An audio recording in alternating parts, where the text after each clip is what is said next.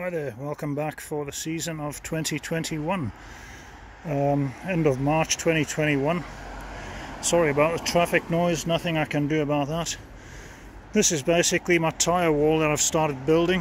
I had to try and get the same size tyres for it to get them to fit in there. The old washing line post, which they hacked out, the ground level was higher than that. So that was sticking out after I leveled the ground out. So that's kind of covered up.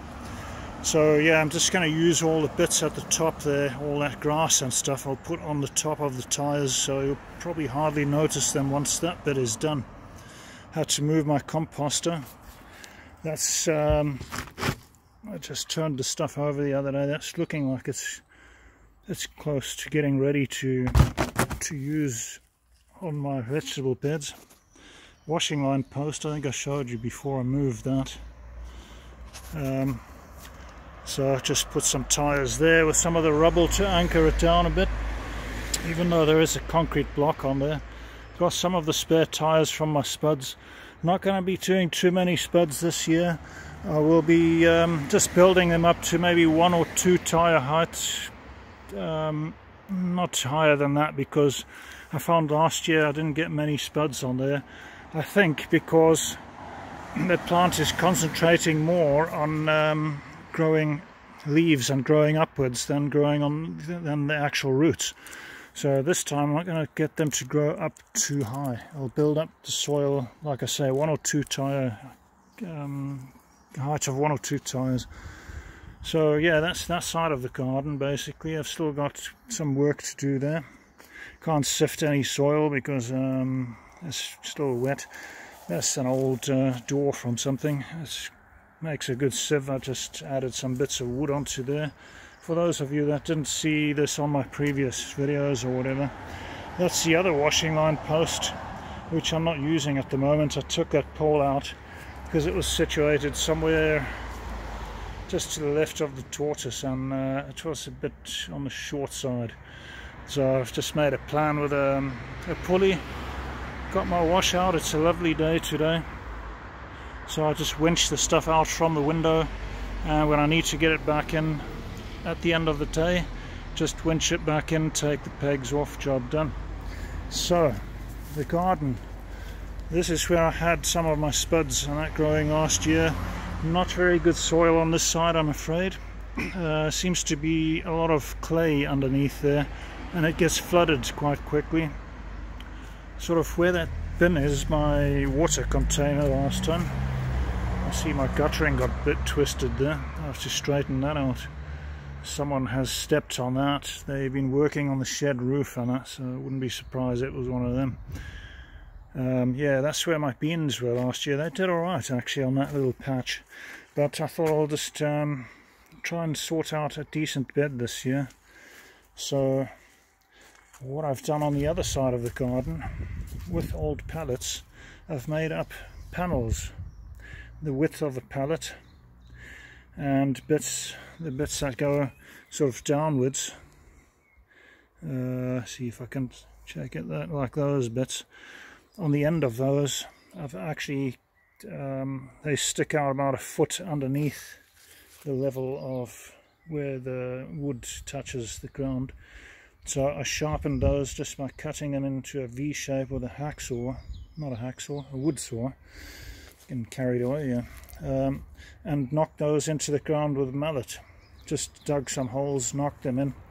They sort of fairly secure, they're quite sturdy. Just nailed them all together with all the old nails from the pallets which I extracted. This bit here, what I was going to do is to put my pot plants there. Once the weather sort of settles a bit and it warms up a little, and maybe put a bit of cling film over the top of that to make like a mini greenhouse, but still with access from the edges, from both sides. So that's basically what I've done. I've put all the soil in this raised bed now. Just move this wash a bit out of the way. So that goes all the way up to there. And I'm going to be planting my beans in here this year. And then on the end there I'll put those tyres with maybe 3 or 4 spud plants in there. Don't think I'm going to do much more than that this year. So I'll just show you. These I've just put outside for the first time today. These are my bean plants, which have been in the pot for about 3 weeks, I think. And some of them are, I don't know, about 3-4 inches high. Some of them are higher, maybe 6 to 8 inches, the biggest one. So they're coming along nicely. The pots will probably be full of roots by now.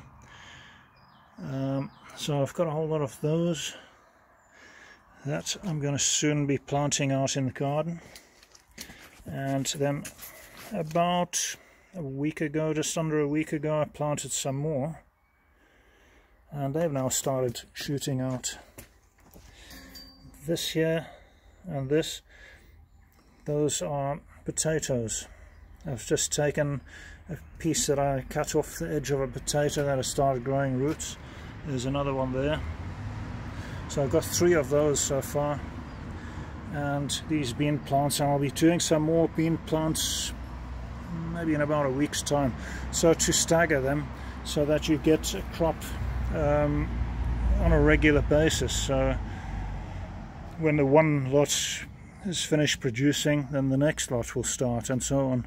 So I was going to try and do it maybe 3 lots so that you have a constant supply all the time. What I did, I just bought some compost, which I've put in these pots. Just mixed it with a little bit of the soil, just to get the plant also used to some of the soil conditions that it will be planted into. So I took some of the soil from the garden where they're going to be planted.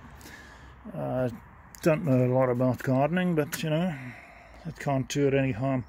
So at least if there's anything in the soil, the plant can get used to that.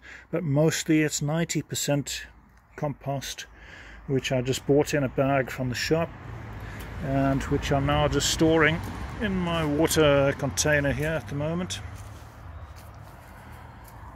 There's still some inside there. I had to put a stone on there because the wind took the lid off here during the winter time. Got all my mesh and stuff in here. Right, that's the bit that I've got left there, so I've still got some to do a few more pots. Put that back on there. So basically that's what the garden's looking like for the 2021 season. You know, it's been a year since the lockdown started, a year since I started first planting stuff in my garden, growing stuff to eat. And yeah, I must say the beans were quite tasty, nice and fresh, crisp, beautiful. So yeah, we'll see what this year brings. Just going to give it another go. I don't know what I'm going to do on this side of the garden. I'm going to have to sort that out at some point. But I think for this year, I'm just going to leave this bit. Concentrate on this side. Try and maybe fill this up a bit more with soil from the top up there. And of course some compost from my composter. Mix that in. You don't want to be putting food stuff in there really, because if it hasn't composted properly, then you're going to get too much bacteria in the soil, and I think that's what killed off the butternut plants last year. Plus they were too close together. Maize plants were disappointing because I don't think the soil is very rich in nutrients around here. So, you know, I'm just going to take a chance, plant those beans. They seem to do quite well. They're quite sturdy, the French dwarf beans. They seem to do quite well in this garden.